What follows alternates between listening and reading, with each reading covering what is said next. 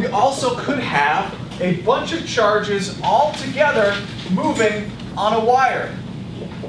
We would call that current, for example. So up until this point, we talk about single charges. Well, this could also apply to a group of charges, which would be current. And the magnetic force would then be equal to the current times the length of the wire times the magnetic field times the sine of the angle.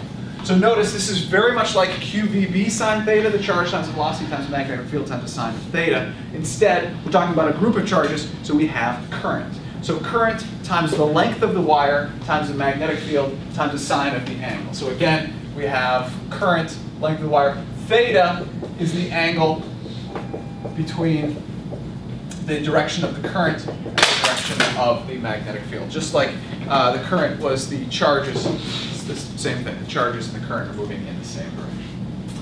And the right-hand rule works exactly the same for a group of charges as in current. If this is the direction of the magnetic field and this is the direction of the current, please get out your right hand, figure out the direction of the force on this wire.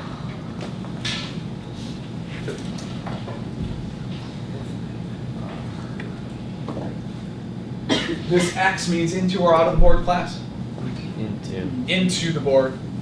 So the current is to the right, fingers curl into the board. The thumb points up, so the magnetic force would be up. In fact, under the right circumstances, you can actually levitate a wire by putting current through it in a magnetic field.